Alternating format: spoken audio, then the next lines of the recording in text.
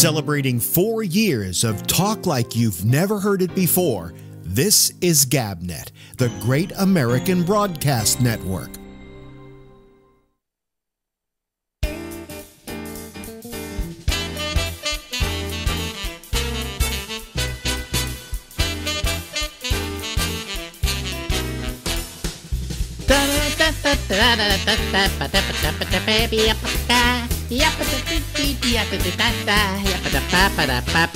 Show the creep who runs this show. There he is. Hi, how are you? Welcome. Here I am with my red Muggo Joe. I am, what am I doing tonight? Sergeant Dickinson's? Is it Sergeant Dixon's or Dickinson's or Mr. Dickinson's or whatever? It's Pete's. I love their Pete's Big Bang. I don't know if you've ever tried Pete's Big Bang, but if you haven't had a chance to, you really should. I mean, it is terrific. It is really good. Anyway, we're just going to talk with you tonight, about one thing or another. I got a whole bunch of items. I did a little prep here. I did prep. Oh boy, it's unusual. I'm feeling so today. I'll tell you. I got to tell you. I often gripe about about doing this job and what it entails, and all the stuff that I have to do to make it work. Because nobody else does it. Most of the people here, they do their shows, and I'm sure they prepare for them and so on, but they just do their shows, and that's it. I, on the other hand, have to post the shows. I have to keep the website going. I have to do all kinds of things. And in the process of that, you really want to feel that every inch of it is worth it, that you're not wasting your time. Now, I come from a place where we all, when you went on the air and if you had a decent-sized morning show like I did in San Francisco, as an example, I had maybe 20,000, 25,000 people listening to me every single morning, okay? So that was radio. And by the way, there weren't any other diversions. You didn't really have the internet. You didn't have podcasts. That wasn't invented till I invented it years later. I invented podcasts, folks. I'm not bragging here. It's the absolute truth. And why I haven't sued somebody up until now, I have no idea. I and another guy, let me put it this way. I was out of work. And I needed to do something to kind of keep the show going, okay? So I created a thing called, I did a daily show, and you would come. How do we do it? You went to my website. I had a website. And you went to the website, and then you clicked on this thing, and you could hear the show. Okay? And it was a very simple thing. Well, that was a podcast, and I don't know that there were very many other people doing it in that way. At least perhaps there were some other people doing broadcasts, as it were, as they thought it to be. But I was doing a daily show that was it because I didn't have a job. And I had this friend. He was like he was a techie. He was a guy who could write code and write programs and so on. And he came to me one day and he said, "Here, put this on your computer." I said, "Okay, what is it?" He says, "It's a program I made just for you." I said, "What's it called?" He says, "Auto Alex." I said, "Auto Alex?" He says, "Yeah, what we do is we put this on your site and then people download it and then they put it on their computer." I said, "So what does Auto Alex do?" And it says, "Every day it will check to see if there's a new episode of your show, and if there is, it will download it onto their computer automatically so that when they come home, there's your show." I said, "That's a great idea." So we put that into action. What does that sound like to you? Okay? Now, we didn't call it podcasting. We didn't call it, because that was what Apple came up with to call it. But what do you do with iTunes? You go and you ask for a show, and every day if there's a new one, it's delivered to your computer, right? So, yes, we did the first podcast. We kind of invented podcasting. And I don't know that anybody else was doing what we were doing. And I'm not trying to be braggadocious here. If I didn't, I wouldn't say it. But I'd like a little respect and somebody to say, hey, did you know that Alex Bennett actually started podcasting? But no, I won't. I won't get that from people. So anyway, there were a few other things I was first doing too, but I don't, some of them I don't want to lay claim to. But anyway, so how did I get into that? All about podcasting. Oh yeah, so so doing a podcast here is something that I've been doing for, well, I guess since about, if I were to reckon it correctly, I would say 1997. Okay, all right. So that's my story. I'm sticking to it. But you know, I don't know how many people. There's no way of telling how many people listen to my little podcast, or how many people had their machines downloaded, because we didn't get those kind of statistics in those days. You know, it's very hard to get them. Nobody created analytics because there wasn't really any need for it. So you just hope that people were listening. And if nothing more, I did it because even if nobody was listening to it, I knew that I was doing something. You know, I wasn't working. I didn't have a job. So this gave me a chance to ply my craft absent a job. So that was that whole deal. So now years pass, and of course I then went to CNET for a while, and I stopped doing the podcasting thing. We did at Play Incorporated do the first internet television broadcast every day. That was for sure. And I'm trying to remember when exactly we did start doing the first podcast. I think it was after I lost my job it had to be. Yeah, it had to be. Well, it might have been a little earlier than that, because I was fired 3 years earlier, a year and a half earlier, and I did do some stuff online. I think at that point, I don't know if we came up with it. I'd have to go back. I'd have to find the guy. He lives here in New York, and find out what year we actually did that in. It may be earlier than 1997. But anyway, so then I got a job at CNET, so I stopped doing the little podcast thing. And then I was out of work there after a year, and I just kind of worried about where I was going to go, and I decided to come to New York, and I got the job at Sirius, and I did nine years and change there. And as soon as I was no longer working, what was the first natural thing for me to say I'd do? A podcast. Okay, because that's what all out-of-work broadcasters do. They get a podcast. I mean, the internet is littered with ex-talk show hosts. It is littered with former broadcasters, but they're going to the internet. Oh, yeah, and that's the next big thing. And then, of course, you get here and you realize you can't figure out a way to monetize it. You try, but you really can't. It's a hand-to-mouth existence. So you don't, and what you find when you come to it, and it's a great disappointment for a normal over-the-air broadcaster, is that what you have isn't the same thing you had before. You don't have that 20,000 people. Now you say, well, gee, some people have millions of people. Well, they're giving, here's how you make a living on the internet. You come up with something that's short, like 7 minutes, okay? Like makeup tips, okay?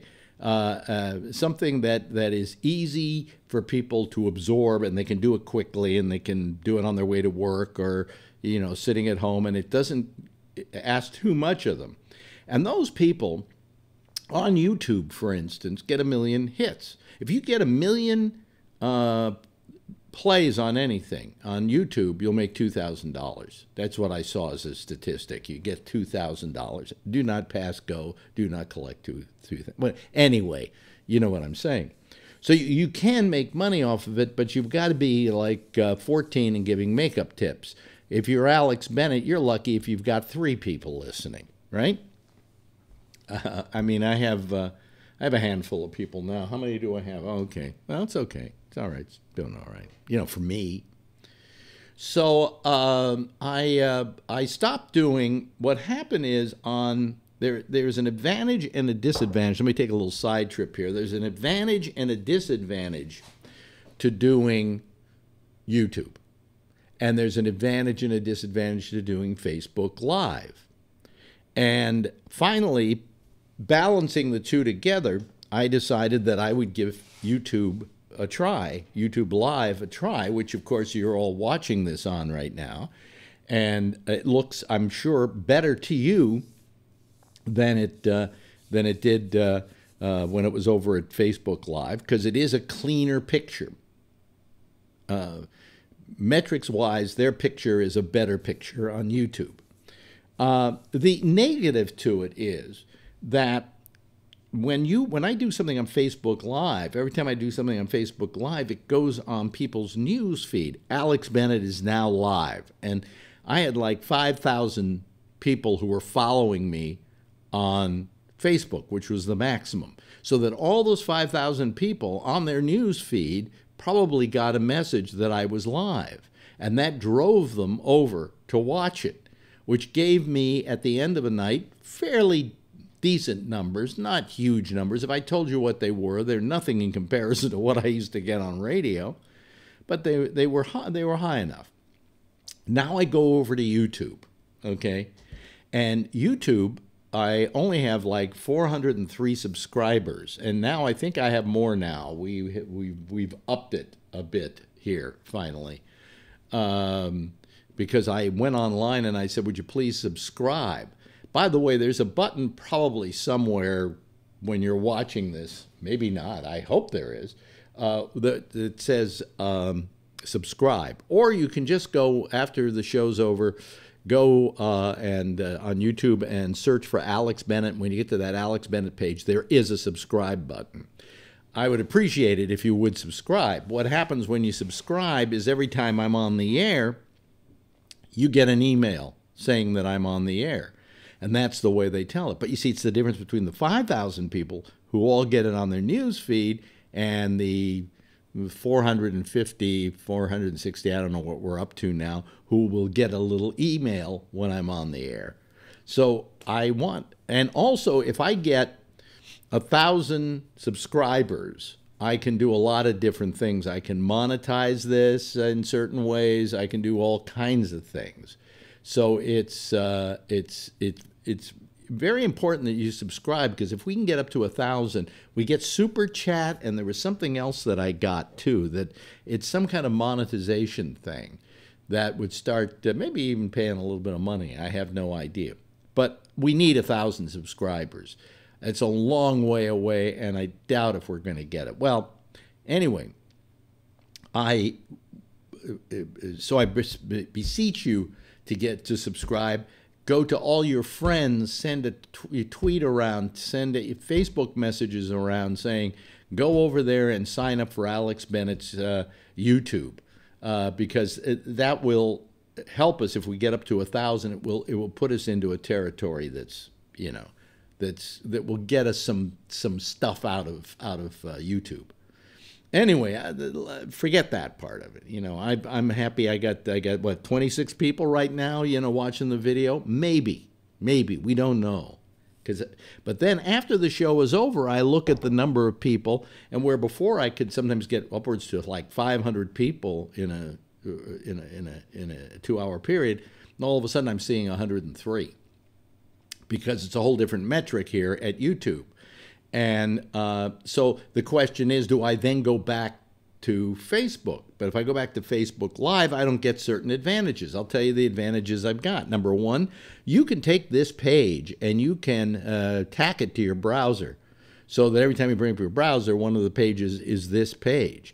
And anytime we're on, it just suddenly will start playing the video. And yeah. And also I can put this, if you don't want to see this on YouTube pages, you can go over to gabnet.net, okay, which is our webpage. And right there is the video playing. In fact, if you go over there right now, gabnet.net, you'll see this video playing there. So these are the advantages of YouTube. They technically outweigh anything over at Facebook Live. They're just kind of like a rinky-dink organization by comparison. These guys know all about video and about allowing you to embed that video and so on. So I can put it on gabnet.net, or you can then you can just go to if you go to facebook.com/Bolo Bennett /live. Boom, you're on the page that also will play it. So what am I trying to say here? Oh, please, I'm begging you, subscribe. Yeah. So then I go and I look, and this gets to be the depressing part. I go over to see what kind of viewership we're getting on gabnet.net. So I go over and I plug in all the stuff, and I look at the statistics, and I don't know. It's like in the month of January, we had the lowest month we've ever had. We lost about 2/3 of the amount of people that go over to gabnet.net, and I'm scratching my head trying to figure this one out. Some of the other numbers are high enough. How many people watch a certain, they don't necessarily go to the website, but they do listen to the streams, whether it's on YouTube. You can go, rather not YouTube, on iTunes. You can go to it there. So we have a lot of other metrics there, and those numbers they're okay. You know, they're not that off from what they were. Okay, but that overall number of people going to the website was down precipitously. And I'm trying to figure out why. And a number of things happen at the website. Number one, you used to go to the website and you could automatically hear the audio. I could put that back on, but what happened was I paid $189 for 3 years or a year, or how many years? I don't know how many years, 3 years, something like that, to get a secure site.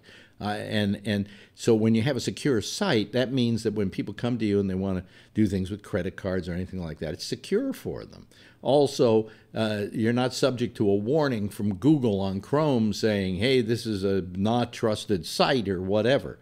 So I decided to do it. But what I had to give up for that was that automatic 24/7 feed, because the 24/7 feed was coming from a non-secure site, okay? And so when you played it on my site, if it played automatically, it automatically killed the security clearance that I got. So, you know, why should I even have the security clearance if every time you come to my page it disappears? So I had to get rid of that. I replaced it with TuneIn. And you can play TuneIn, and I don't know if you lose the security doing that. But anyway, what below it, there's a thing saying, you know, for Netscape, and no, for Netscape, what am I saying? For Safari users and others, click here, and you'll go to you get a little button, you get a little page up the top of your page if you're using, well, if you're using Safari or you're using Chrome, that has the audio. And that isn't secure, but the rest of the site remains secure. So that's how that works. But since people don't come to it and automatically get the audio, they probably, a lot of them stopped coming just for the audio, because there's so many other ways. They could go to my Facebook page as an example and get all the information they needed. They could go there and get all the links to videos and blah, blah, blah, and they can even get the videos which are there. So, and then yesterday, every night after the show, for you people who still want to go to my Facebook page, I post the show.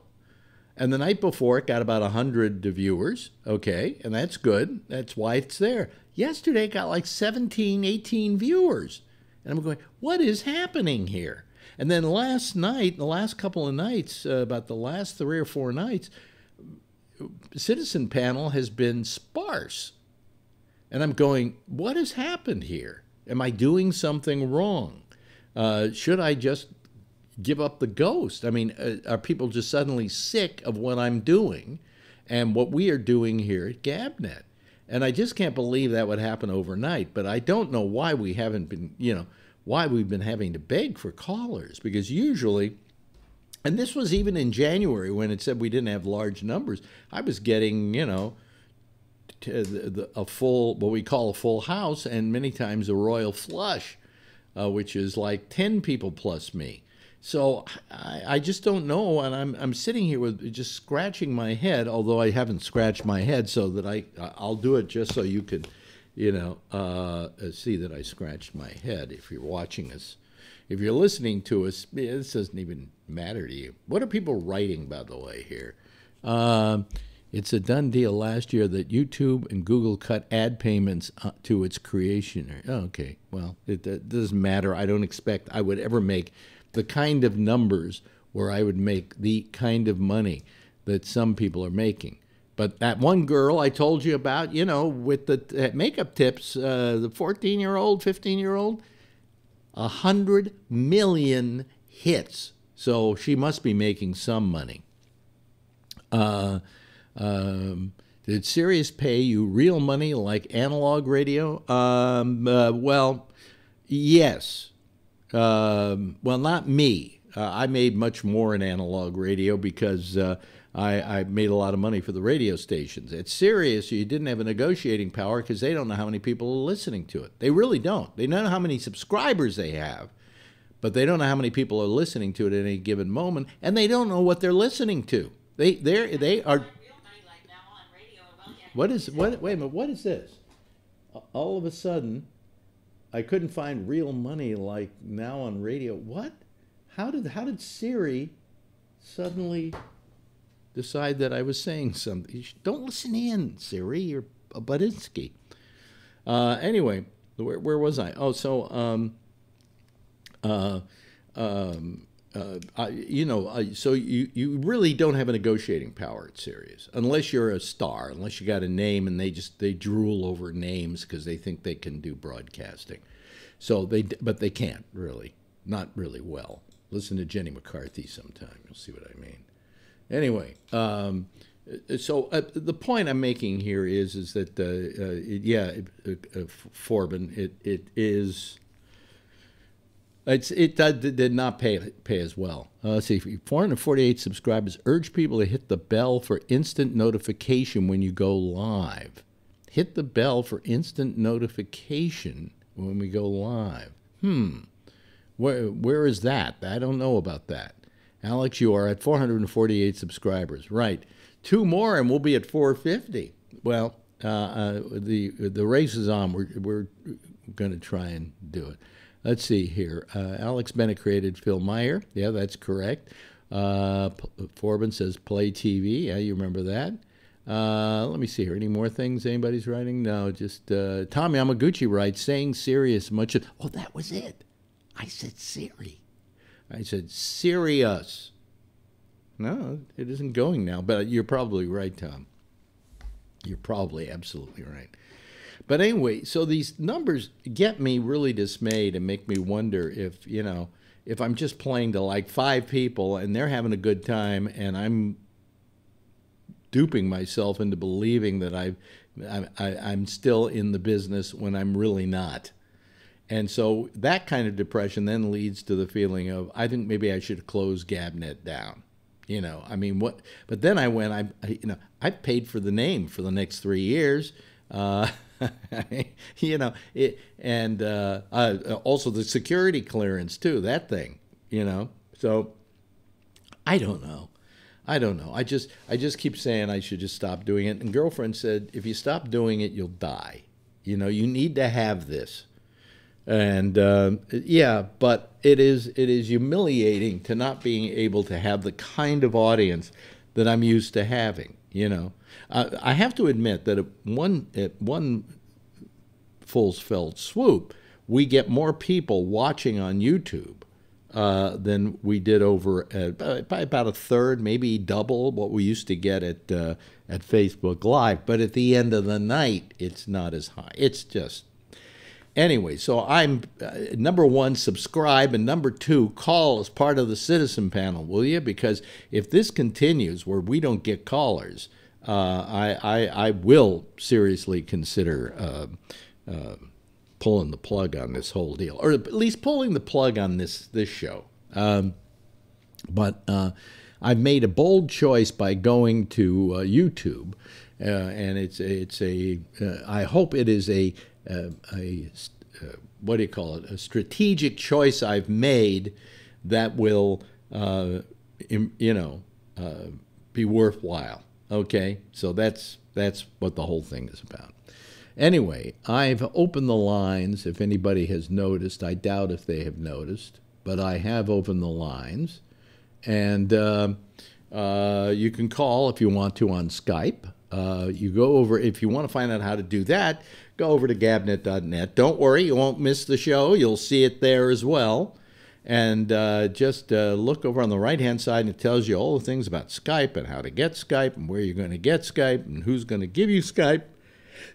And, and then we'll sit here and wait and see if we can get any amount of people calling us tonight, because if this continues like this, as I say, I'm gonna pull the goddamn plug. In fact, if I don't get callers fast, I'm gonna pull the plug. I just go in the other room and watch all my shows. So anyway, so I'm sitting here waiting. The lines are open. There's no Phil. There's no Scott. There's no who else? So I'm sitting here. Jeff is calling now. I notice he just went online. That I can tell. Okay, so if it's Jeff and I, it's Jeff and I. Yeah.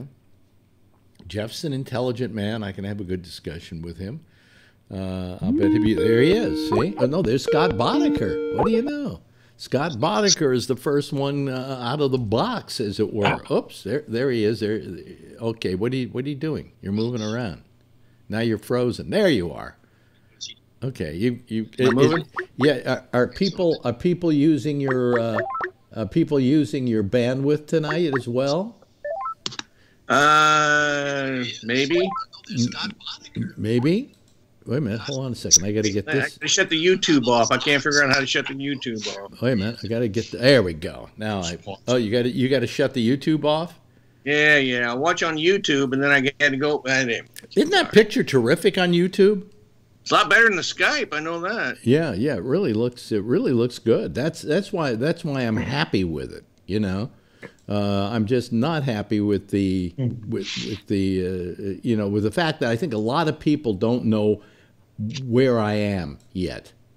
So it'll take a little bit of time to figure that one out. Hello, Jeff. Hello, Phil. Hey. Thank you. You're all here. At least you make me feel good at the beginning of the show. Let's see if we can add to these numbers. Tony's probably not talking to me today. Uh-oh. Why, he send you another picture of his dog or something? He didn't just send me a picture of his dog. Yeah. He put the picture on my Facebook page. Not as a message. Not as a message. Even though the other day, when he sent me a message with a picture of the dog, I said, no fucking dog pictures.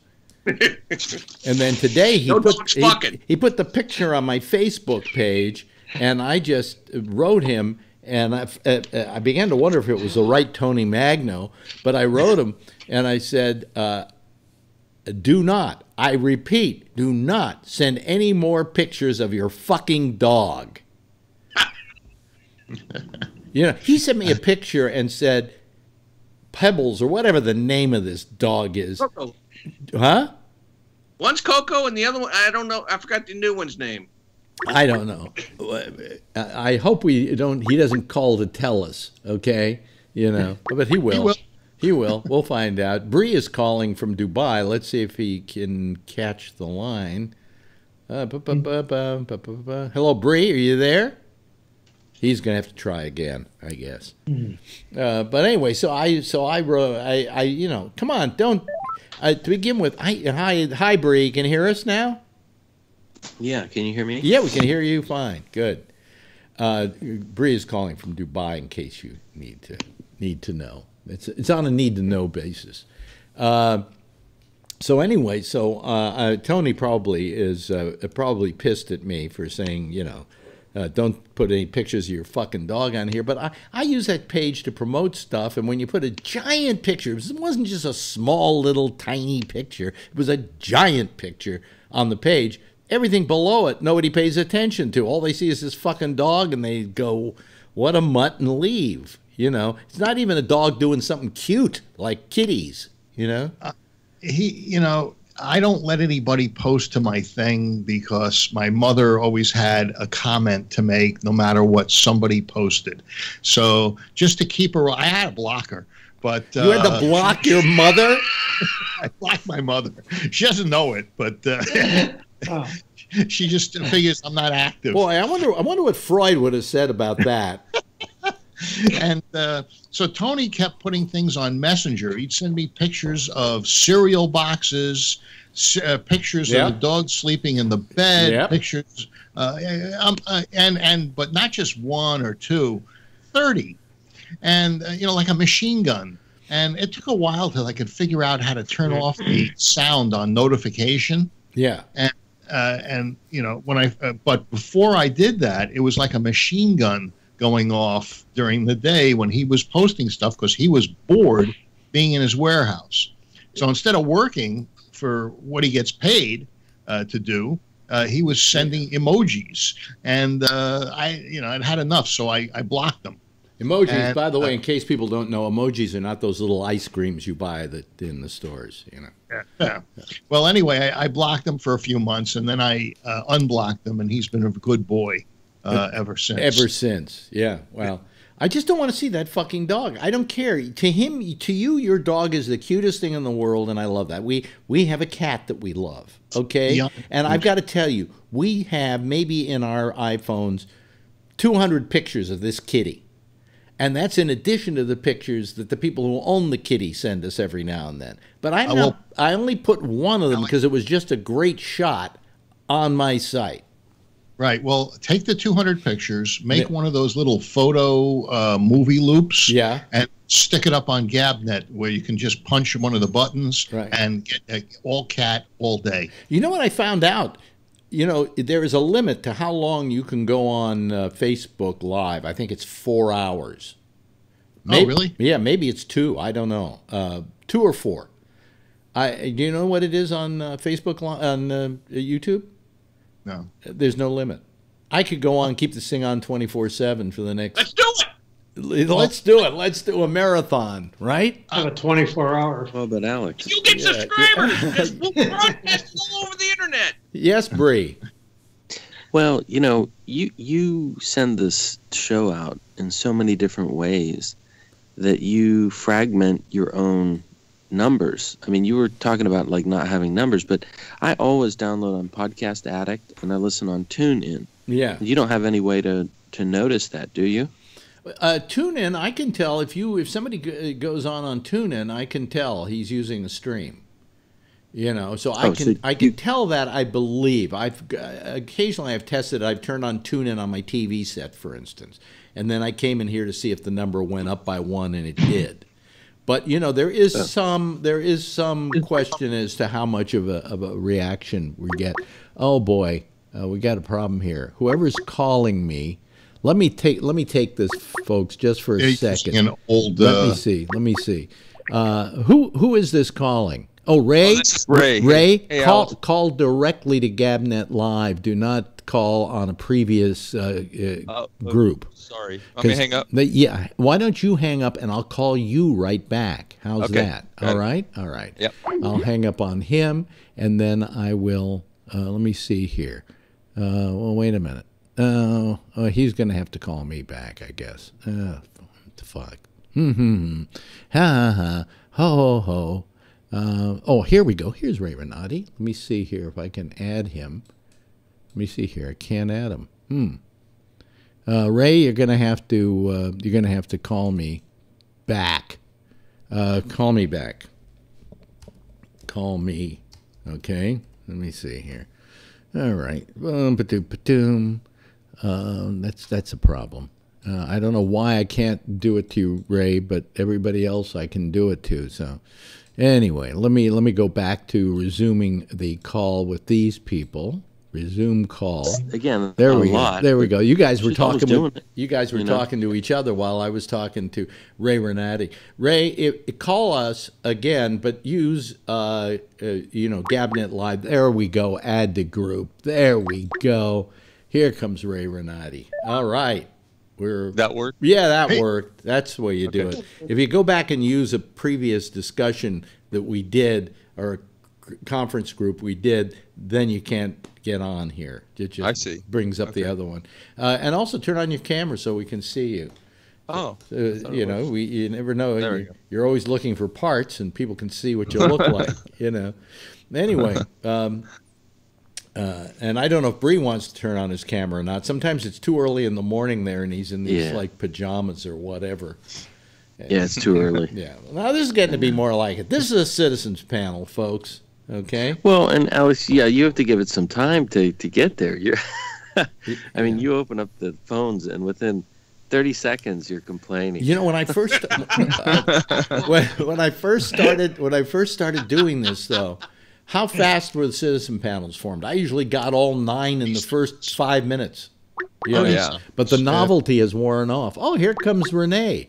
So what we've got here, folks, if you look carefully, Ray, you're calling from where? California, right? Yeah.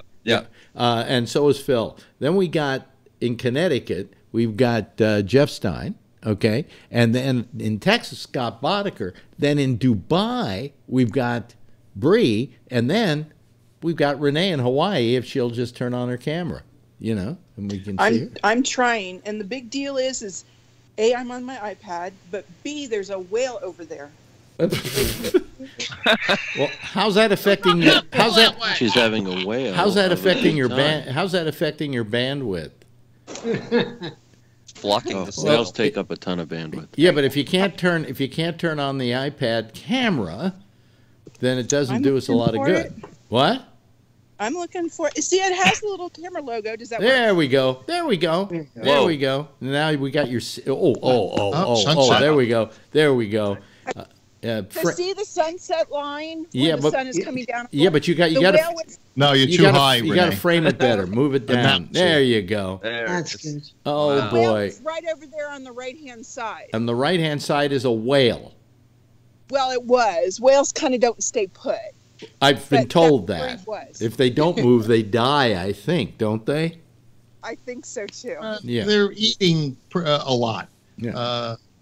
I went whale watching in Monterey Bay in October, and it's amazing. There was hundreds of whales out there, and you can tell when they eat.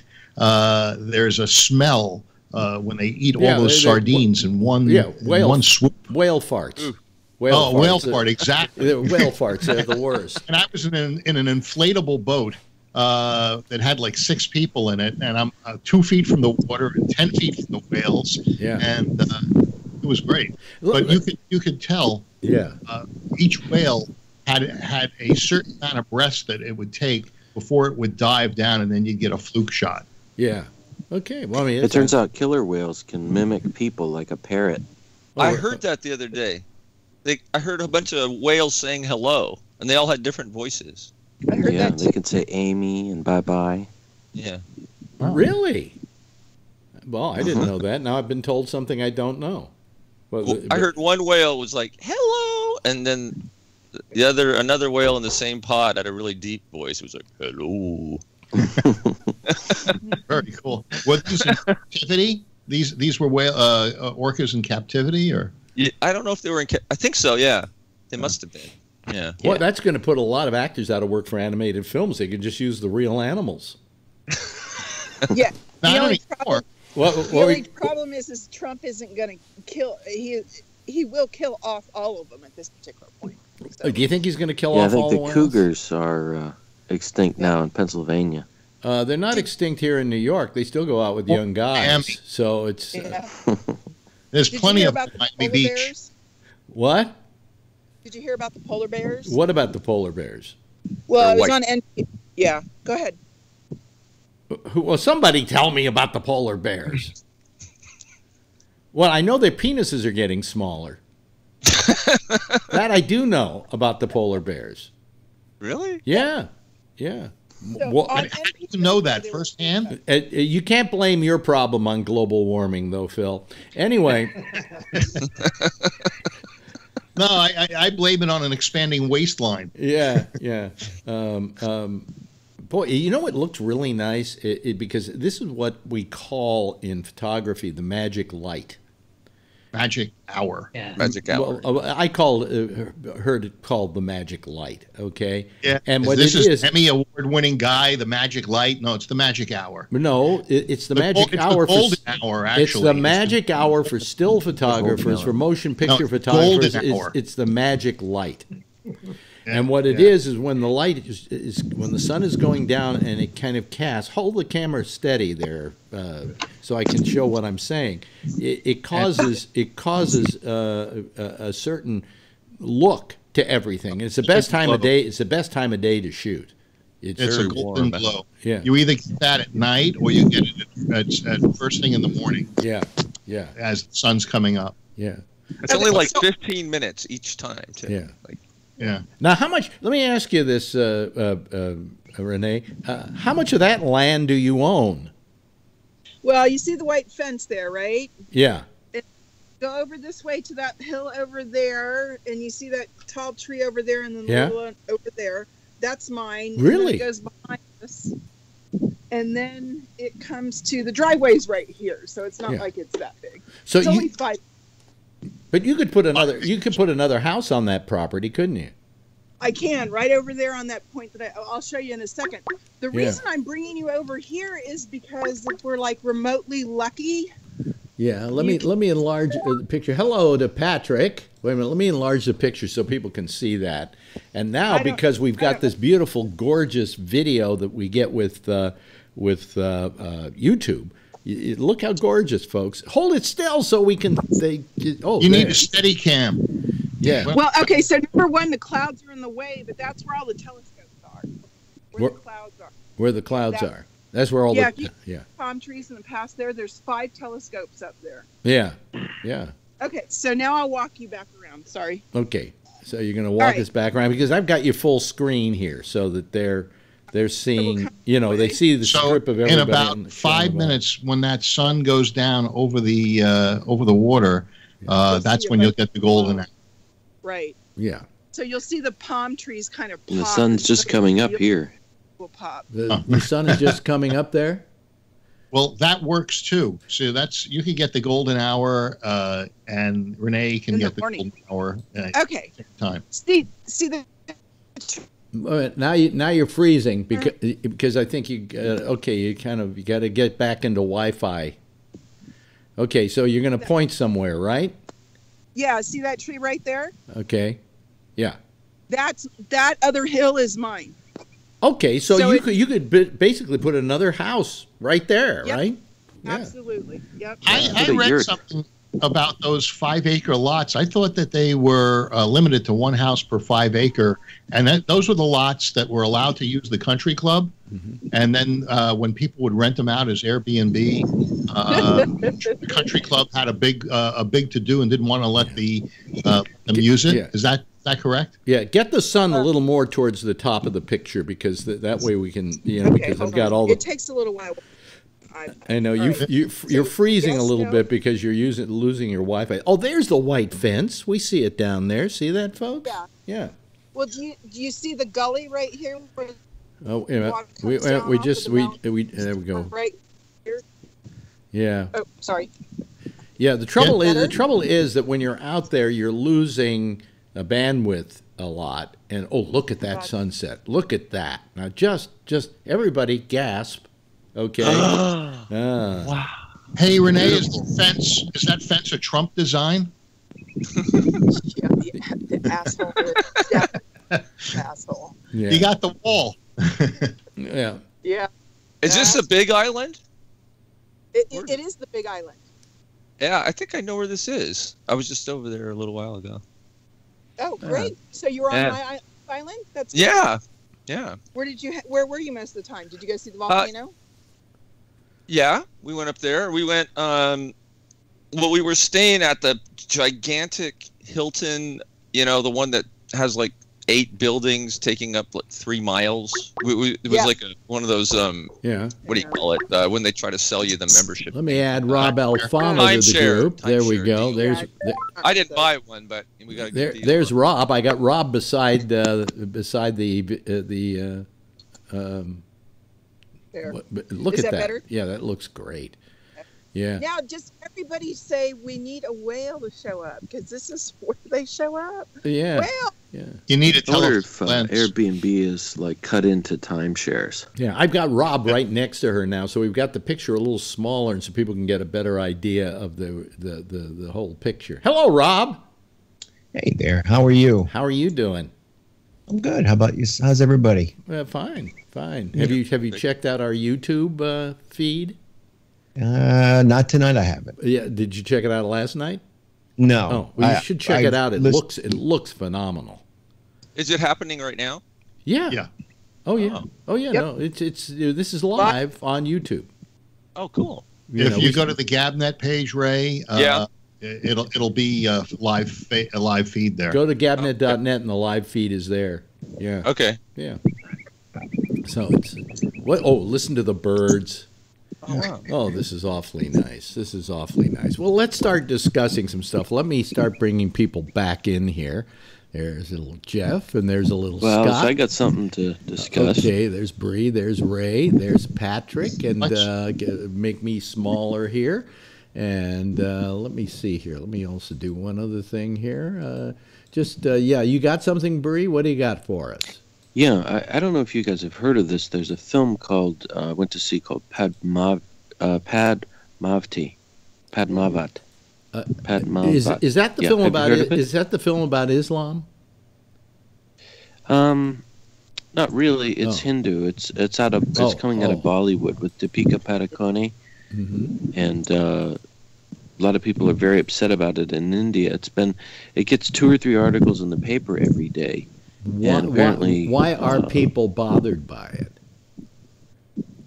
Why are people bothered by it? Well, it apparently depicts a goddess within the Hindu religion, and her Vishnu. No, Padmavat. Gods. Rani Padmavati. Really? Okay. So you guys haven't heard of it? No. No. But then again, I'm still catching up on the Kama Sutra. No, but then again, here in the United States, we get more bothered by other things. You know. Check out the trailer. I thought the cinematography was some of the best I've ever seen. What's it called? What's it called? Padmavat. Padmaavt. Padmavat. And is there an English language version of it? Oh, look at that. Subtitled. Hold on a second. The photo's beautiful. I just had to take a breath because that photograph, that video of her that she's got in Hawaii is just breathtaking. Hey, Alex, what do you think about Hawaii now? Well, it's going to get prettier in about 3 or 4 minutes when the sun gets a little lower through the clouds. Yeah. Alex had some very definite views about Hawaii. Well, it's just things like ukuleles and what do you call it? The steel guitar. You know that boing boing boing. They're very nice. Huh? They're very nice. They're relaxing. Yeah, sure they are. Ukuleles aren't. It sounds like a sound effect of something like losing a hamstring or something in a cartoon. It's Don Ho. Boing. I miss Don Ho. Boing. Tiny bubbles in my wine. Yeah. Yeah, that's all over with. Yeah, it's sung to us by a real professional. And we're a bunch of guys, Renee, and we're all bothered by a hoe dying. So, you know. Hey, Patrick, how you doing? I'm doing just dandy. You know, you're looking good in YouTube. YouTube is just sensational. I think Patrick is the best camera. Look at that. Yeah. Can I Super make a exception, Alex? Yes. When you used to use Facebook Live, Yeah. it would notification immediately that you were going to go live. Yeah. jack shit that happens now that you're on YouTube. Well, if You have- you You have to know that. So unless you manually put out every night, I'm going to be on YouTube.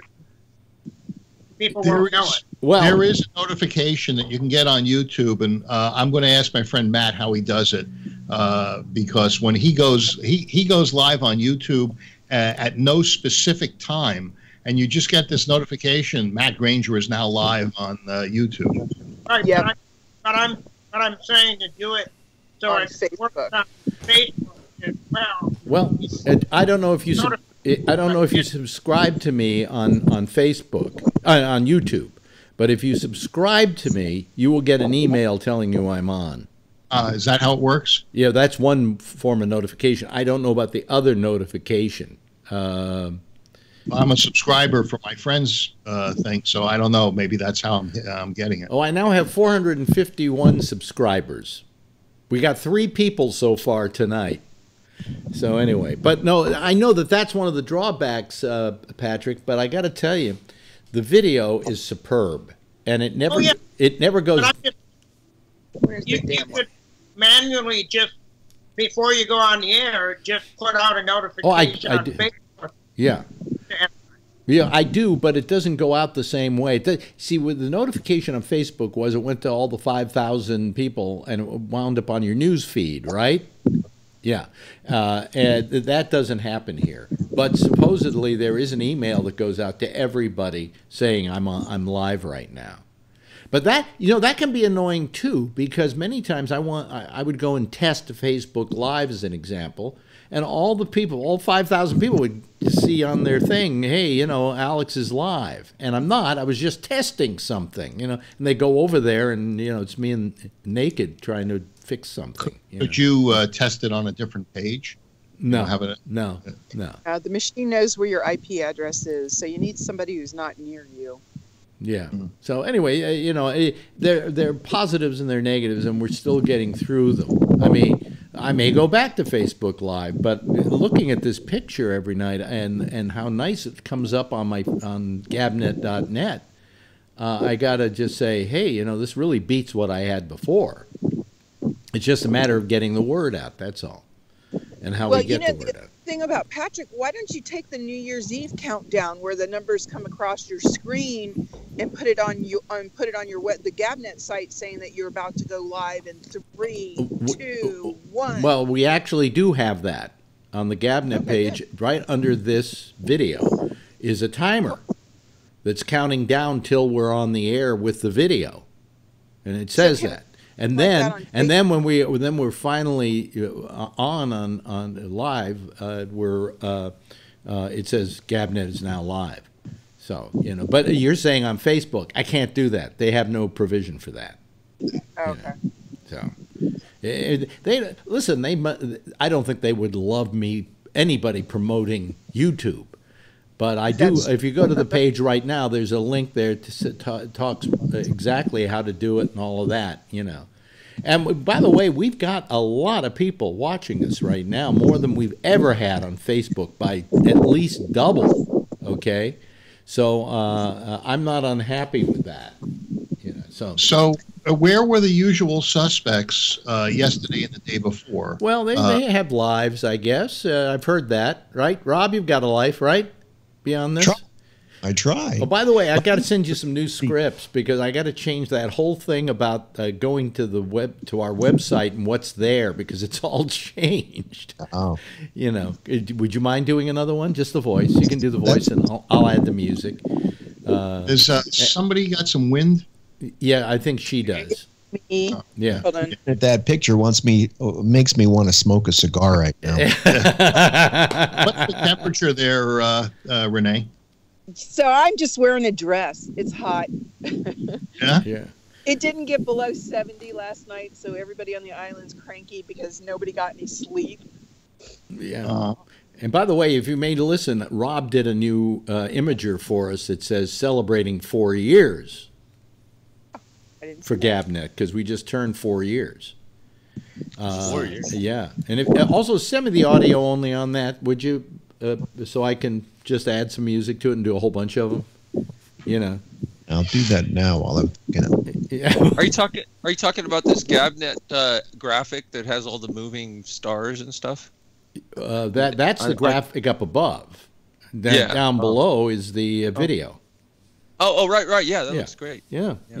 Oh, So may I interrupt with a cat problem? See, you are yelling about Tony and Pebbles. Yeah. You know, animals sell merchandise, but I would like to take you just somewhere for 2 seconds and show you what my problem is, because my cats keep bringing in those. What are those? Oh my gosh! Is that a dead mouse? Yes. Well, there's nothing you can do about that. Oh, please! They get 3 a day. I know that you yell at the cat, shows that they love and all the cat is thinking, but I got it for you. And you're also living in Hawaii. There are a lot of mice out there. Oh my God! But they bring it inside. No, because they're bringing it to show it to you. They're not bringing it in because they're trying to give it shelter. But that's the problem. Phil? Yeah. I don't know if it's just my unit or if it's anyone else's, but it says the video's unavailable on GabNet Live, even though it says GabNet is now live underneath it. Oh, okay. Well, then why don't you refresh the page? I did. I'll try to get. Who's coming over here to clean up the damn mouse? Get a vacuum. Oh, they don't go up. No. So I could hear them do that vacuum suck. Only if they're still alive. I'm not having any problem. I'm not having any problem with that video on GabNet Live. So okay, mine's working. Yeah, and his is working. Yeah. Did you just? That's fine. It may have just been mine. Did you refresh? I'm turning it off and then turning it back on. Why don't you just refresh? Because when I refresh, sometimes it doesn't change. Oh well, okay. Well, anyway, let's talk about some things here. Let me see here. First of all, have you heard the latest? They're making a big deal out of about Natalie Wood's death. And that's because there's a new West Side Story movie coming out, and this is a way to publicize it. No.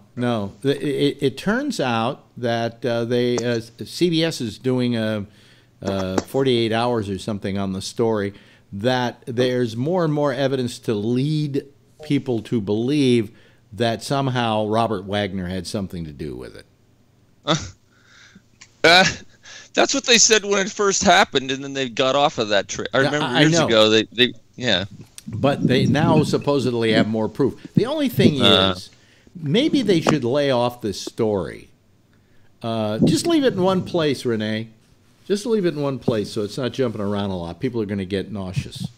So in a couple minutes, I'm going to let you have your golden hour discussion again, and I'll be able to show you the difference in the bougainvilleas. No, we're going to golden showers as a discussion. Oh, there you go. Yeah. No, but anyway, I don't know why they suddenly brought this up about Natalie Wood now. To begin with, do you know how old Robert Wagner is now? Like 80. Oh, try 87. Oh, shit. Oh, no. Yeah. Why not just leave it alone? Because Natalie Wood would be part of the Me Too campaign. Oh, really? Yeah. Don't you think Christopher Walken probably knows exactly what happened? He probably has a good idea. He probably has an idea. Okay, he was on the boat, and so was the guy who was the captain of the boat. He was, what do they call him? The boat driver. He's a captain. The captain. The captain. And he, in this interview, said, "Oh yeah, he did it." No. Yes. He said they got into a fight and he pushed her. That's what happened. And they did. Oh, yeah. Well, and she couldn't swim because she had terrible fear of water. So, but he's 87. Maybe. But isn't that intent? Huh? Isn't that intent? Well, I mean, they're never going to be able to prove anything at this point. Okay. If I can't swim and I throw you in the water? All they can do is that we're living in a day and age where you can accuse somebody of something and usually it sticks. Okay? So he's going to have to go to his grave now having all America going, you killed Natalie Wood. Well, nobody... What about Chachi? Nobody says, hey, Kirk Douglas raped Natalie Wood. They never get into that one. You know. What about Chachi? Chachi. Well, that one... What happened to Chachi? He's a Republican. I don't like Chachi particularly because he is a Republican. But I think maybe he's being had in this deal. What do you think, Patrick? You're nodding your head no. You don't like him because he's a Republican. Yeah. I would just react. Well, I mean, come on. I got to be consistent. You know. What did Chachi do? Yeah, I didn't hear anything. Supposedly there's this actress that was on Charles in Charge, and she was underage, and he had sex with her. And he says, no, I never had sex with her, and quite frankly, she wasn't of age, I think, underage when she did our show. There were a whole bunch of mitigating circumstances in which he's just saying, I just don't understand why this woman is making a big deal out of this now when nothing really went on in the first place. She wants her 5 minutes. Well, that's but you see, that's what's happening now. The Me Too movement is turned into the 15 minutes of fame movement. You know, right. and women, you know, these women should hate these women because they're discrediting the Me Too movement. We don't know that because she can't get a fair trial. What do you mean she can't get a fair trial? Neither can he. Today, when a guy is accused, Renee, he's automatically considered guilty. Did you see the mayor of a town in Michigan, something called Asheville. Water, like that? Yeah, what is his name? I thought it was the mayor in Nashville. No, it's Michigan. A woman was the mayor of Nashville. You're talking about somebody else. I'm sorry. An extramarital affair with her security guard. No. Oh, did she? And it was she was the one who made him do it. Is he claiming rape? I think it was mutual. Oh, okay. So he's not claiming rape. Well, you see, if he claims rape, nobody will believe him. You see, I mean, no. The point is, this is what I'm saying: is the balance has gotten kind of wacky, where we are not applying the same rules to everybody. That everybody should be considered, and then we should then ferret out the truth from the lies. Instead, somebody accuses a guy in a anonymous tweet, and he gets fired. This is the Humpty Dumpty syndrome. You know, he sat on the wall, and you want to knock him off. Yeah. And the bigger they are, the harder they fall, the easier it is to accuse. Yeah. Boy, Steve Wynn was just a jackass, and you know all of Steve Wynn's stuff is true. Well, he's a guy in the kind of power that I would imagine he would wield it not flatteringly. You know? Especially where he is. He doesn't have Trump money. He has Kingmaker money. So...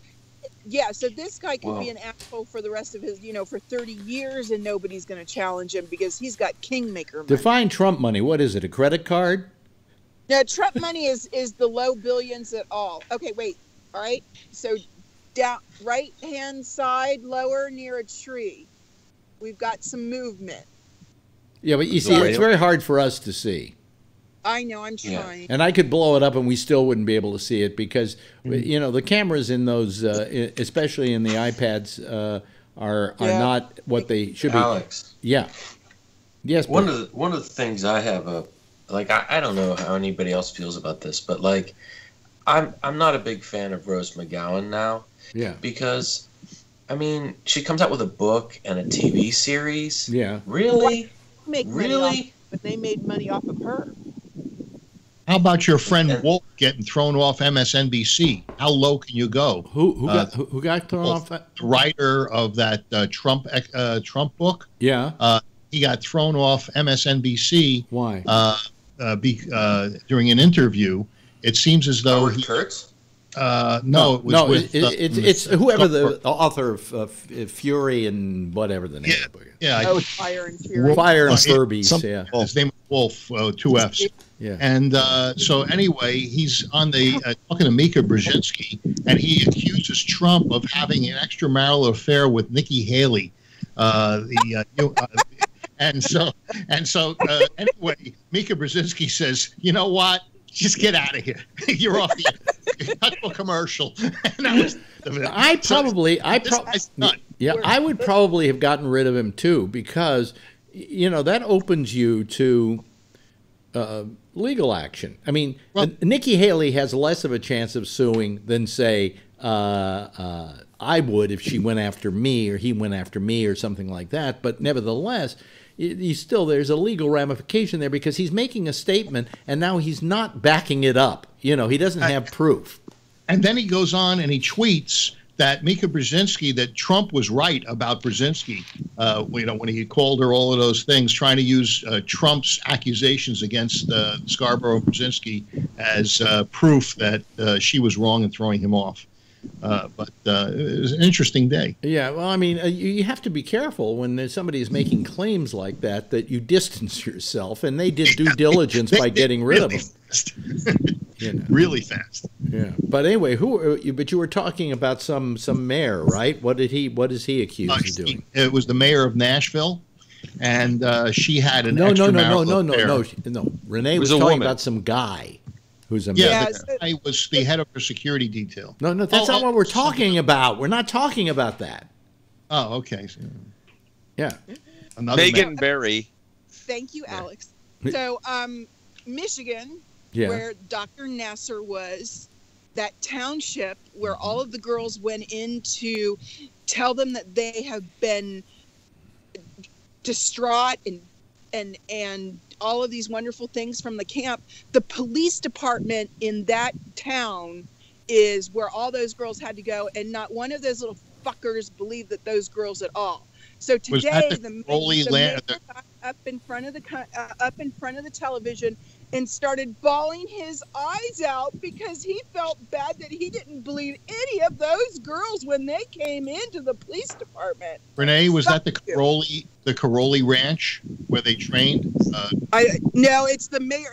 So I guess the Caroli Ranch is in this place called Watertown. I'll tell you, Renee, do us a favor and just put that, if you can, put the iPad down so we can get a nice still shot of that, because you're moving around so much that it's not. Still wants the whale. It's not fun to watch. No, we're not going to see the whale. Okay, not with an iPad camera, and that far away. Just let us relax. I see the whale. Oh, wait a minute, that's dust. Yeah. So he's out there crying about how bad it was, that he didn't believe those women, and it was so awful, and he felt so bad. And I'm like, how many women had to go into that police department to tell you that this was a bad man, and you didn't do shit about it? Right. And here he is now crying his eyes out. It was disgusting. What do you think about Hillary Clinton not doing anything? About? The staffer that worked for her? Yeah. You didn't hear this? Oh, yeah. Marco Rubio got rid of a guy. It's all over the news. She, back in 2008, during her campaign, there was a woman on her staff and a man who was harassing this woman, touching her, kissing her, and she came forward, and Hillary basically reassigned her, reassigned her, and him. They sent him off to some course or something like that, but he just kept doing his job.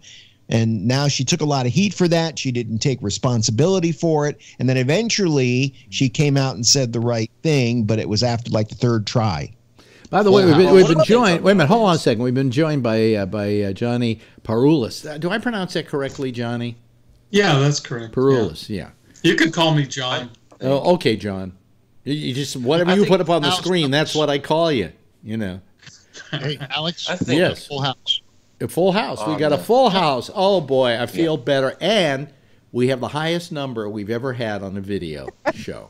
We have more people watching right now than have ever watched one of our video presentations. How's that? Just out of curiosity, with the Hillary thing, it sounded like she tried to follow procedure, standard operating procedure. Then well, wait a minute. To begin with, the question is, how long ago did this happen? 2008. 2008. Okay. We have to start remembering that you the way to handle things was different in every different era going back.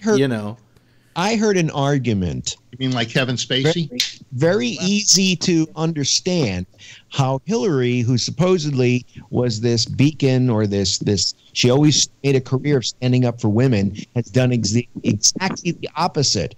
And that goes back to all of the discrediting that she did for all the women. Yeah. Bill. Right. Yeah. All of those women, she went out of her way to discredit them. Yep. So there's a cogent argument to be made that she is no better than anybody else. Yep. Yeah. But I don't think she was ever selling herself to be better than anyone else. Oh yeah. No, you know what she did that. Wait a minute. Who is? Yeah. Who is selling themselves? Once you do that bit with Bill Clinton and say, I love him, I'm going to stand behind my man. Once you do that, you don't have a whole lot of anything left, really, as far as women on women go. Opportunistic is why she stayed with him. Exactly. She would have never been Secretary of Defense if she didn't. She She took his count of. wouldn't have been a senator either. Yeah, absolutely. She wouldn't have been a senator. Well, he hadn't been sleeping with those women. You know, if she had left him, she would have probably wound up having more sympathy as the years went on and went forward than she did by not leaving him. The only positive value of staying with him was as a lesson to the American public that you can work through your problems and keep your family together. Yes, Patrick. Patrick has his hand up. That's not the answer. What? As much as it pains me to give Hillary any credit, I do believe that if she would have left Bill and gotten divorced after he was out of the White House, because I understand she probably wouldn't have wanted to upset Dad, but I do believe on her own merits, she would have been able to become a senator, and she would have possibly become Secretary of State, because I think she had the political feistiness and know-how and the and I think she knew all the right people. I think she could have done it. I disagree. I think it was Bill Clinton that had the political acumen to get her to where she got, and if it wasn't for him, she'd still be an attorney in some pro bono law firm. I don't know. Oh, by the way, side by side now on your screen, ladies and gentlemen, is Bree, who's showing us his picture now from Dubai. He's showing it on a map. And then we have Renee in Hawaii. Dubai. You know, when I was a kid, there was a show called NBC's Wide Wide World. And they did a big show once where they used the newly minted microwave relay to show both coasts on the same screen at the same time. And we all sat there as it was in black and white and kind of blurry and went, ooh. And now I'm sitting here, just me. I've got Dubai in one frame, and I've got Hawaii in another, and I've got Connecticut, and I've got wherever over the Contra Costa with the Phil, and where are you, Ray, again? You're Palo Alto. Palo Alto, and then we've got Patrick in Wisconsin, and we've got John. Where are you again, John? Marin Heaven. Marin this County. Is heaven, a lot of Tony Californians. Kuchma, Angels in America. And Scott Boddicker isn't in his frame, but he's there. He's in Texas, and then Rob Alfano is down in. I always have trouble with Virginia. I got a question. Well, I always have a tendency. Oh, there we go. See, now we actually have a picture of Dubai. So there's Dubai in one picture, and right there, and there we have Renee in Hawaii. Wow. Yeah, I got a question. I have a question. Wait a minute. John has a question. Yes, John. I see on my screen a picture of like the sky or something. Is that God? I mean, are we interacting with God or something? Well, God is a special guest tonight on the program. You know, I don't want to offend him. He gets cranky. You know. That photo is brought to you by the Menihuna. Yeah. There you go. Hawaii. Right? And if Bree kind of put his camera up a little higher, we probably could see some building that has a high tower or something, right? Somewhere? No? See, you can kind of see it there. Kind of looks like you live across the street from a garage, is what it looks like, Bree. Well, oh, here we go. Back to to the map. Yeah, back to the map. Anyway, Alex, wait a minute. What? Let's not change the subject. This is a good subject. I was going to change it, but go ahead. No, what I was just going to say is that how many here, by a show of hands, feel that Hillary Clinton might have won the presidency if she had dumped Bill when she should have? I might go with that. Huh? I'd say. Yeah. Anybody agree or disagree? I agree with Patrick. I don't think she'd make it to Secretary of State, but she could have done this on her own without that jackass. Absolutely. Yeah. I think he is a brilliant strategist and is a brilliant politician, and she couldn't have been a dog catcher without him. Well, brilliant. Yes, Patrick's got his hand up. Patrick. Bill, I don't necessarily disagree with you 100%. The thing is, if she would have stayed married to Bill throughout the presidency and then divorced him, she would have had name recognition. And I think that would have taken her. That's what I was talking about, is if they would have divorced after his second term, she could have become senator, maybe not Secretary of State, but her name recognition would have been that of a victim. Nobody wants a victim as a leader. And I don't see it happening. Right. Boo, hiss. We have a jackass as a leader at the moment, and you think of you may think that, but nobody wants a victim. And you don't elect somebody to be the leader of the free world because she's a victim. If she had running for president, it would have been the senator at that point, because that was the first position she had. Yeah, that's true. And from there, if she was successful, maybe move on to other things. She wasn't that great of a senator, Patrick. I agree. Good point. I'm just saying she could have made it without him. Because I think she she could have had been without him. Yeah, I agree. Well, look, this is all a moot point because we don't know what she would have done without him, and we don't know how it would have played itself out. I do think that it was her great failing that she didn't make some kind of decision back then. Let me see who had their hand up first. Rob, and then Patrick. Yeah. So I have a question for I'm drawing a blank. We haven't seen you online in a very long time. Johnny, I think his name is. Huh? Johnny? Is it Johnny from Marin? No. No? Oh, Ray Renati. Me? Ray? Renee. Me? Sorry. Ray. Oh, Yeah. Renee. Renee, with everything that's gone on, you haven't been on this program in a very long time, right? Yeah. What are your thoughts on President Oprah? She's a kingmaker. She's got the money. I don't see why she can't have it if she isn't going to put the effort into it, and she doesn't go after things without putting the effort into it. Yeah. So she could easily have it. She's a kingmaker. But wouldn't that be the same mistake over again? Exactly. Are we still in this where we think it's a popularity contest, or do we really believe that people who are in government, you may think they're buffoons because they fight and they don't get anything done, and this whole thing that's going on with the FBI right now, that putting an amateur in there is going to do a better job, somebody with who's been a talk show host or owned a television network or no experience? Really? You want that kind of a person to be? We've got it now. But we've seen the failure of that. No, we knew it was going to be a failure before it happened. With at least Oprah, she's got some sense of some idea of what it's like to be a regular person who had to scrap, who had to get money, who had to work for the money, who had to deal with all of this shit that women have to deal with. She went through all of that. What did Donald Trump do? He said he was from Scandinavia so that he didn't have to rent to black people.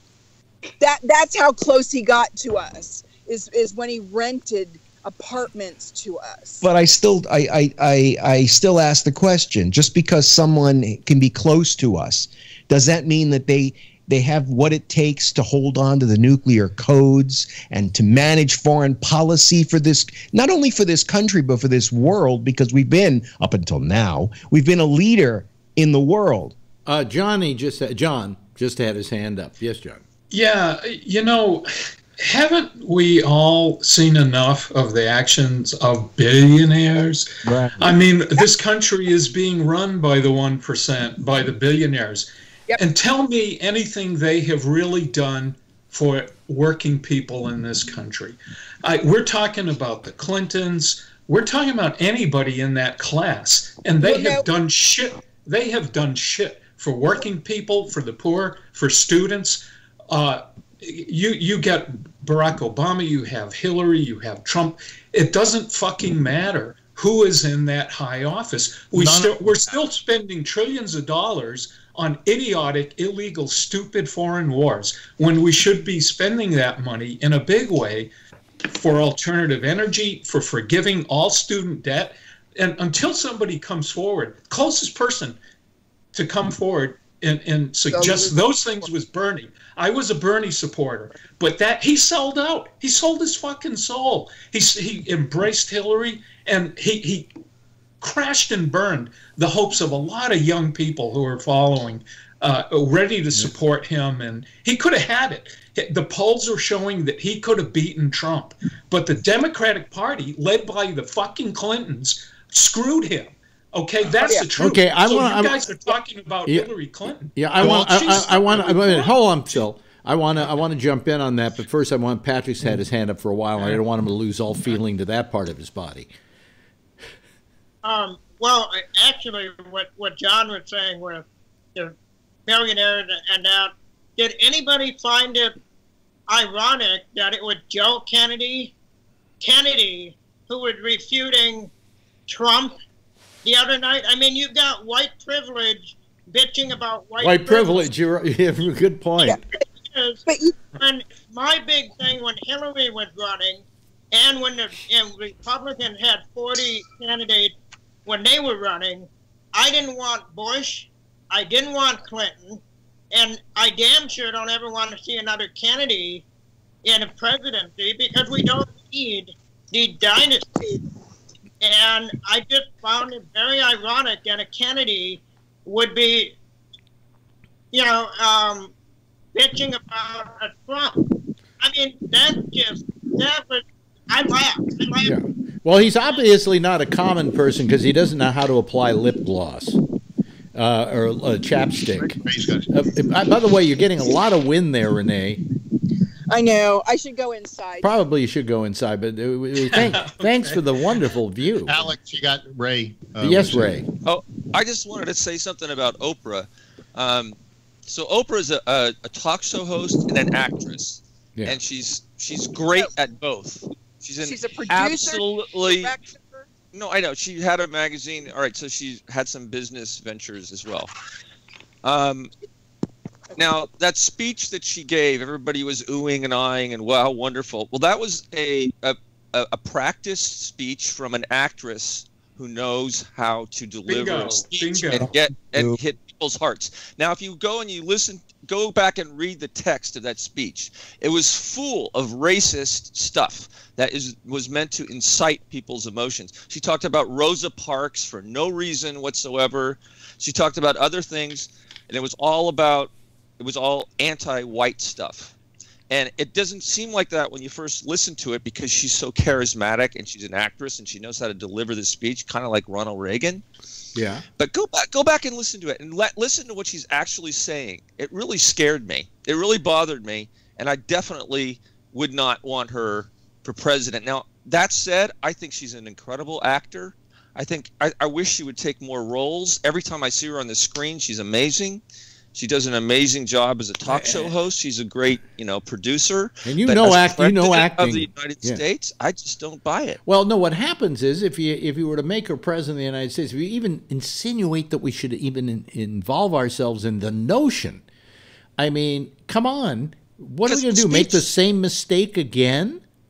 You know, Exactly. is it going to be the reality show host versus the talk show host? Right. I think it was. Right, that's how fucking ridiculous our politics It was. is. I think it was Seth MacFarlane in one of his blogs. It said that bodes a dystopian future. That's kind of like the kind of future you went, oh, this is a great parody. We got a talk show host versus a reality show host. Hey, Orville is a great show, by the way. Seth MacFarlane rocks. It's a great show. It's a great show. Yeah. But and this statement though made a lot of sense. You know, we don't make that mistake again. We made it with Trump, we didn't, but the country made it with Trump. Let's not do it with Oprah. I mean, I would rather have. When you talk about, let me just bring something up and then I'll go to John next. When we talked about Kennedy, for instance, and that we don't want a royal family, you know, and so why should we vote a Kennedy in? Well, to begin with, there has never been another Kennedy that's a president besides Jack Kennedy. Okay, that's for starters. There have already been 2 Bushes. All right. Bobby was well on his way. Bobby was somewhat on his way. We don't know how he would have done. But here's the point I'm trying to make. Do we discount somebody because of that? And I don't think we should discount them either. I mean, they may make a good president. You know, we don't know. So don't discount people because of their background that way either. But judge everybody on whether they can do the job or not. And, you know, we know now that we've got a president who clearly is not right for the job. We have a very weak president, and he is so weak that it proves that even a dog catcher could have beaten Hillary because she was weaker than Trump. John, you had your hand up. John had his hand up. Hold on a second. You know, the point I'd like. John had his hand up. Hold on. Yes. The point I'd like to make is I think the presidency in this country is way overrated. I think we have an absolute idiot fool running the White House right now. And it's proof that there is an establishment, sometimes it's referred to as the deep state, whatever you want to call it, that is in place running things. Look at how Trump came in saying that he was going to try to normalize relations with Russia. Wow. His Pentagon staff and advisors just clamped down on that right away. The neoliberals still hanging out in Washington advanced this, let's hate Russia, you know, let's play tough with them. I think what we have to do if we're going to see any hope for this country to move in some kind of a sane direction is look at organizing and sanity in a different way, apart from presidential politics. I'm a big believer in local politics. I think organizations, possibly corporate CEOs who have kind of a high-mindedness, and I would throw Elon Musk out in that regard, even though the guy's anti-union, he hates unions, but he's got a vision. He's got a vision for how to bring some kind of energy sanity to this country. And that's what I'm talking about. I think that if we're going to save this country, we have to look to other institutions to bring us out of this morass and forget presidential politics. Presidential politics is an idiotic joke nowadays. John, just look at what it's become. We've seen that the president is stifled. The president does not get to be a leader. If you get a guy like Elon Musk who has ideas, his ideas don't necessarily translate to the Senate and the House doing anything and giving him legislation to sign. There is a complete shutdown. Wait a minute. Hold on a second. Okay, we got so many hands up. Next, we go to Renee. Then we go to Rob. Then we go to Jeff. Okay, Renee. Really quickly, we can't do it. Patrick's right. We can't do shit with Citizens United there. So unless we're going to get serious and get rid of Citizens United, we're just blowing smoke up our skirts. Right. Now, Rob. Phil, I don't wear a skirt. What do you mean? Phil made a question about, to be a leader. What is a leader? A dictator? Because the presidency is not absolute power. It seems to be with this whole Russian investigation that they can fire and do whatever to try to obstruct justice. But when it comes to policy, we have 3 branches of government. There is no absolute power. So what is a leader? A leader is somebody who has... I was making the comment in relation to a guy like Musk. But wait a minute. You have to be a politician. A guy like Musk, a guy like Trump run organizations. They're CEOs of organizations, and they say, this is what we're going to do. Now, my executive VPs to the VPs to all the managers and all that, you execute the plan. It doesn't work like that in a government like ours. I'll tell you what you need. What you need. Let me say this. To begin with, the best person to be president is a guy who's been a governor. Because he's been running a government in microcosm. So when he goes to Washington, he knows a little bit about economics. He knows a little bit about she knows. It was George Bush. So basically, they're paper. Yeah, but wait a minute. But let me finish, and then we go to Jeff because Jeff's got his hand up. Though governors are a good choice. I think you're going to see running for president in a few years the former mayor of San Francisco. What's his name? Newsom. Kevin Newsom will be a presidential candidate. He is a stealth candidate. He looks good. He sounds good. And he's even got a dirty... He's slimy, man. He's slimy and got a dirty background, so he's perfect for Washington. Yes, Jeff. Well, the one that I was thinking as a candidate would be the guy who was the mayor of New York. Bloomberg? De Blasio? Yeah. No. Oh, not De Blasio. Heaven forbid De Blasio. Jeez, he can't even fix the fucking potholes in this town. Bloomberg. I would vote for Bloomberg in a heartbeat. I'll tell you, Bloomberg might be too intrusive. He doesn't want you to drink Coca-Cola. But he didn't want to do it. Pop that you're drinking, Renee. He wouldn't allow that. I'll tell you something. He's self-made. He did it on its own. We can track it. We verified it. He's pushing forward in business. He's pushing forward internationally. He takes care of where he's at. These are all wonderful things. I don't think he'll ever run for president. I'll tell you why. No. He doesn't need it. He doesn't need it. He's got his forum. He's got a power base from which to wield certain ideas and ideals, and he can do it from there. He doesn't have to. How many terms was he New York governor? I mean, New York mayor? Three terms. Yeah. Too many times. Yeah. Actually, he violated the rules, but he changed the rules. He changed the rules. But okay. Well, and by the way, his third term was. Hold on a second. His third term was terrible. It was just terrible. And part of that is once you give a guy a third term, somehow they get a God complex. And that's when he started wanting to do away with soft drinks and, all these other things that he was pushing. But I'm all for that, though. Not getting rid of them, but we should do more to inform people about what they're putting in their bodies. That's correct. Yes, absolutely. So you all heard that we've been lied to about sugar, right? Yes. So the sugar manufacturers and the cereal manufacturers got together in the 50s, 30s, 40s, and 50s, and decided to lie to all of your children and all of us kids. We don't need. You can always give them Ritalin. Wait a minute. In all fairness.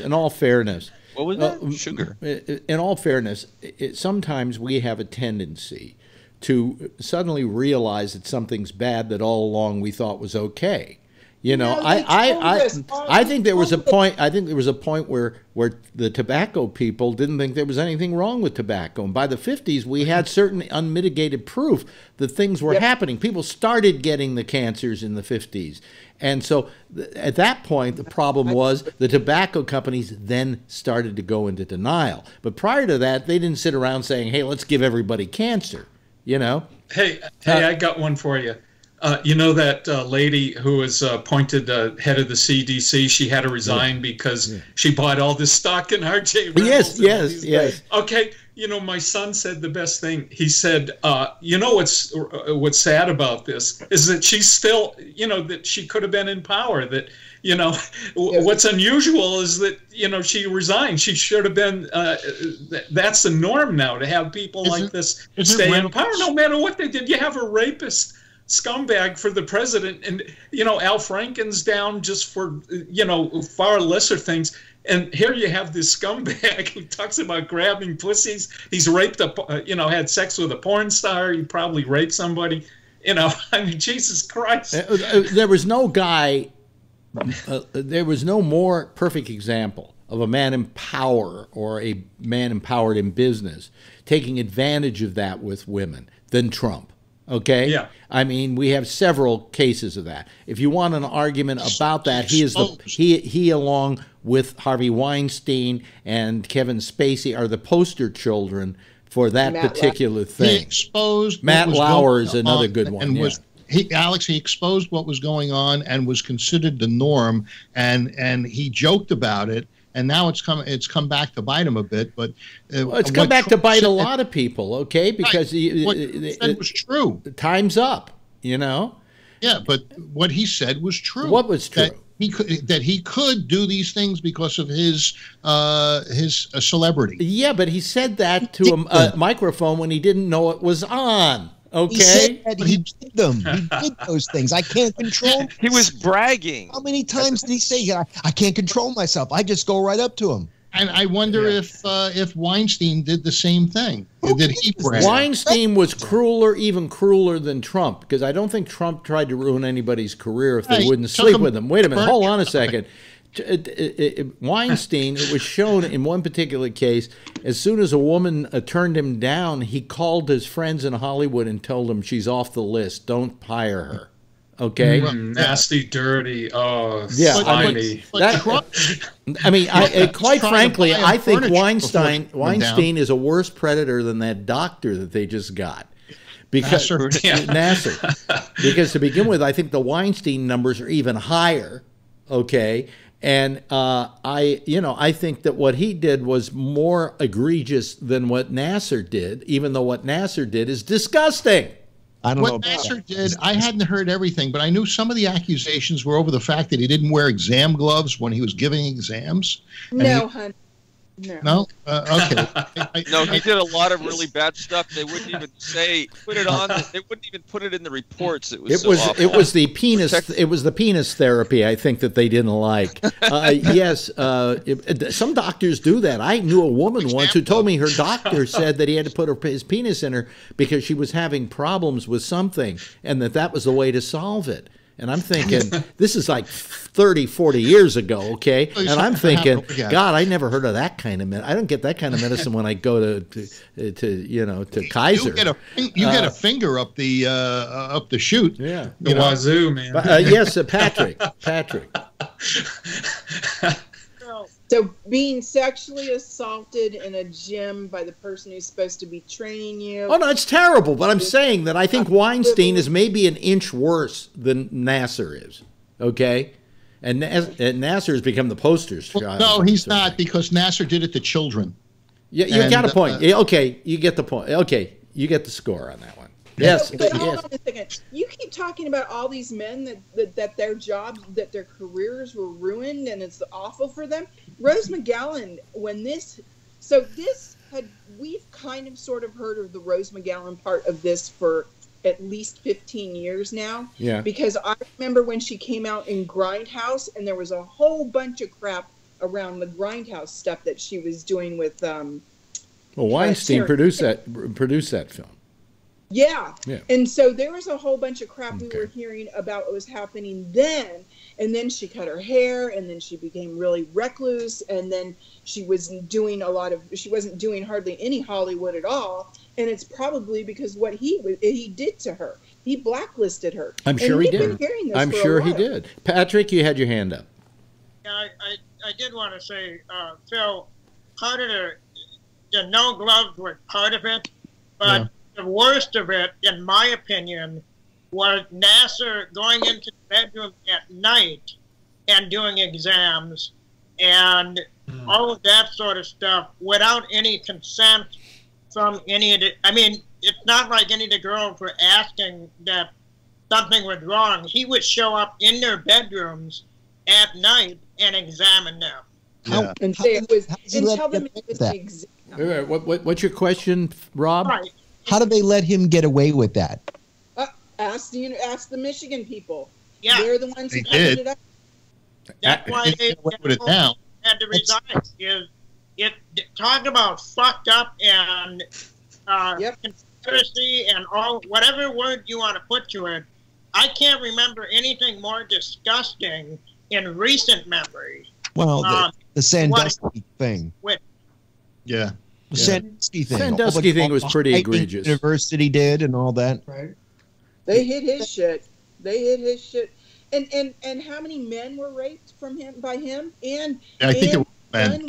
Did it too? Well, we had that story last night that about Fox and how what's his name? Vincente Fox? No, the Fox TV, Fox News. How what's his name? Fuck you, Trump. What's his name? The creep, the fat creep. What's his name? The fat creep. Roger Ailes. They used to have a thing called. They used to have a thing at Fox called Trunk Week, and what Trunk Week was is that's when they brought in trunks of clothing, and all the women at Fox would be herded into this room where they would change into all these different outfits that were going to be the outfits that they were going to use for the next half a year. Okay. And so they would be in there taking their clothes off and putting these dresses on, and maybe even being naked and putting the dresses on just so they could get in and out of them faster. And Roger Ailes had a camera and sat there watching the whole thing. Jerking off the entire time. Now, my feeling was if they had simply slipped and put that on the air, it would be the biggest show in television news. I want to know who's got that tape.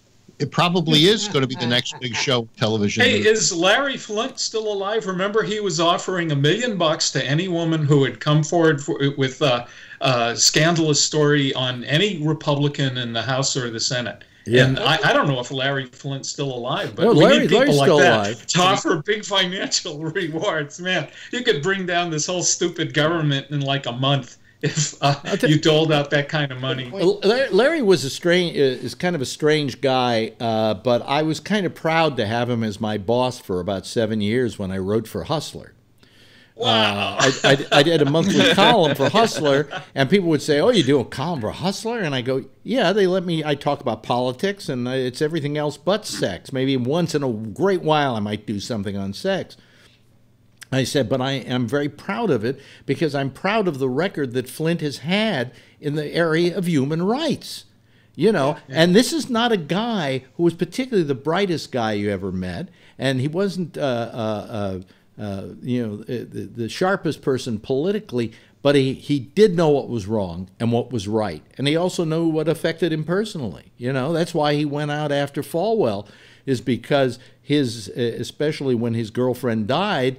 He did not like what Falwell was doing, and he was willing to put the money behind taking that thing to the Supreme Court. Not to save his own ass, but to get Falwell and to change the law.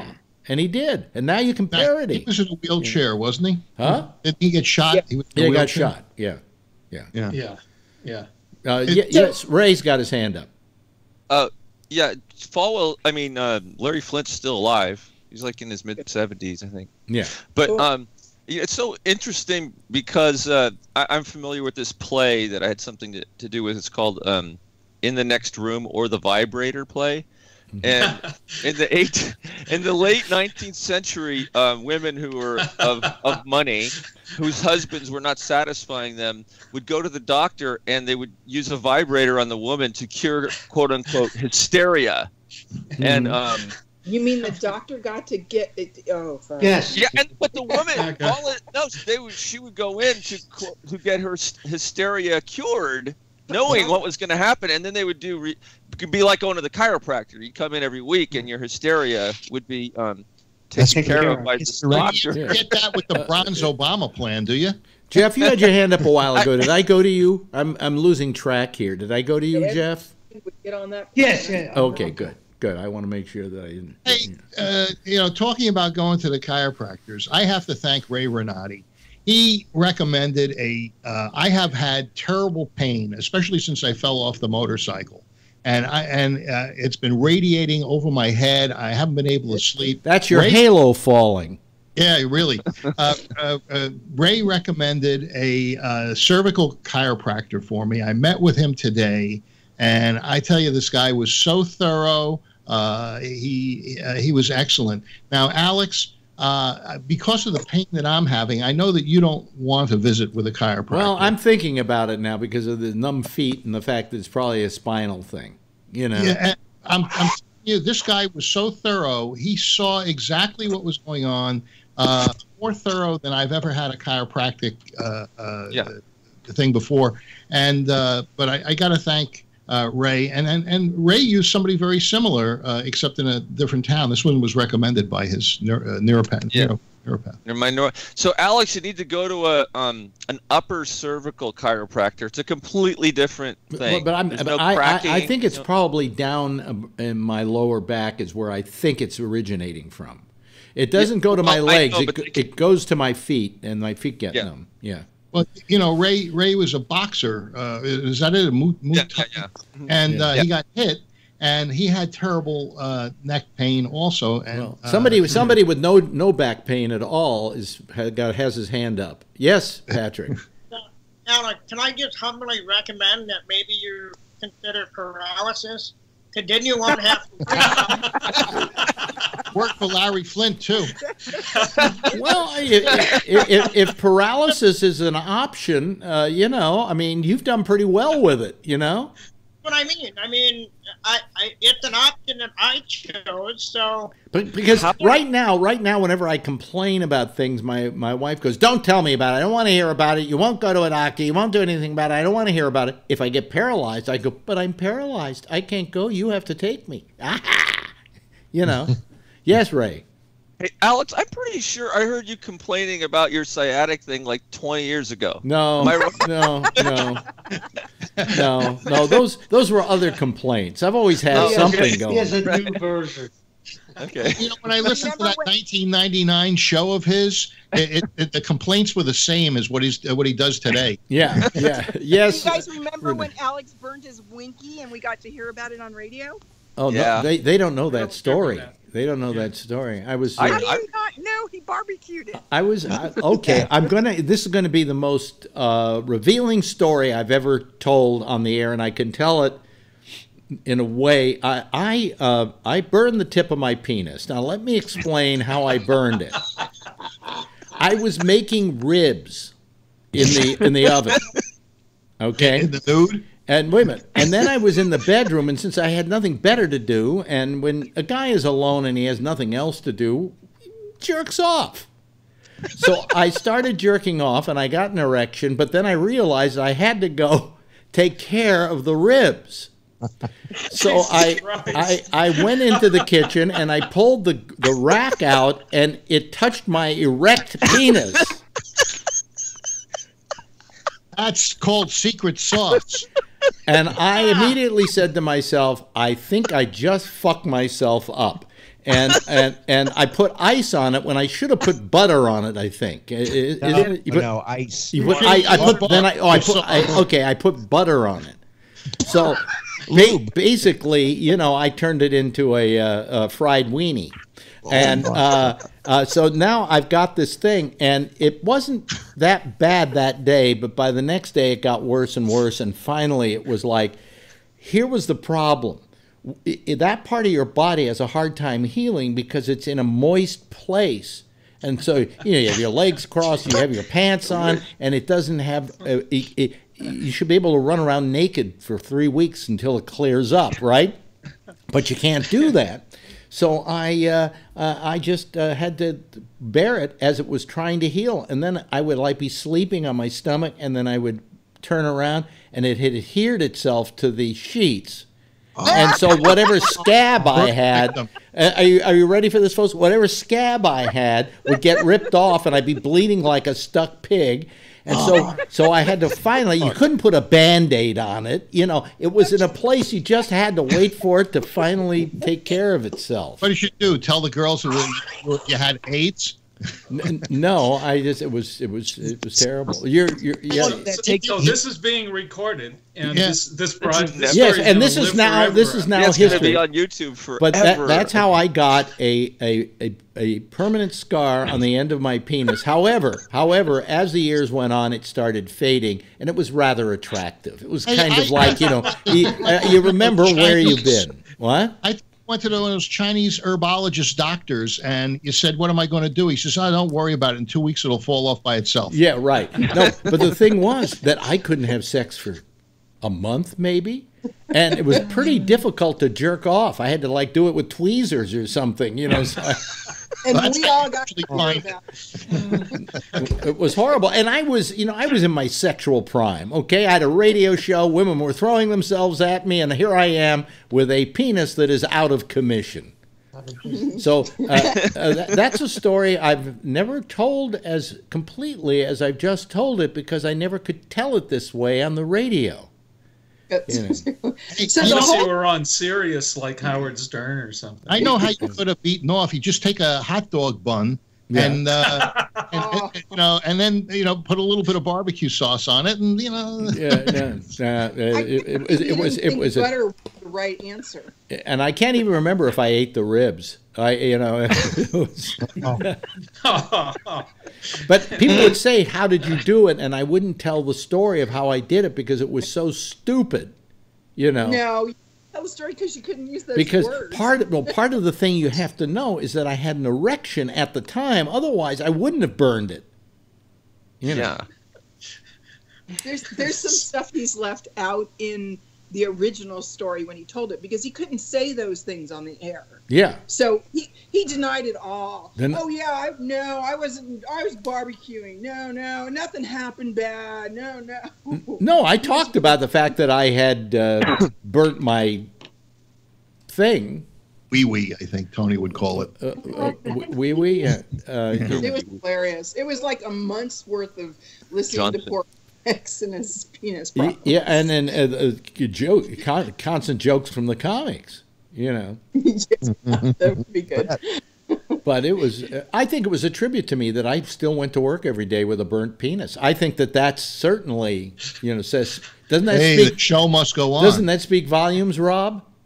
Absolutely. It's the total professional thing to do. Yes. And you're sitting. That's not comfortable when you've got a burnt penis. How do you, what did you do? When you walk, right? And it's moving around in your underwear and stuff. That must have just been. Oh, it's when it wasn't moving around in your underwear and then it adhered itself to your underwear and then you had to rip it off. Okay. Well, I got a phone what I call finally today. did, I always carried a can of Solar Cane with me. Right? March 19th is my date. They're gonna rip out my prostate on March 19th. So I said, "How long am I going to be out of work?" And they said, "Well, you'll have a catheter for 10 to 14 days." Jeez. So I said, "Can I walk around with a catheter?" And they said, "Well, it depends on how much pain you can take." I said, "Well, just give me drugs and I'll be okay." So I'm going to get one of those desks that raise up because I won't be able to sit down. So the desk. Will raise up with you. But you won't have to go off to pee. You can just run it out the door. And, they give you take breaks. Huh? You don't have to take breaks to go pee. Yeah, that's right. You know how much time I'm going to save? Yeah, and Patrick can give you tips. Yeah, and based on the weight of my prostate, I'm going to lose weight. By the way, Forbin, who is our biggest chatter guy here, he's the guy who talked me into doing YouTube. Said, and ever since Alex checks into hotels as Dick Burns.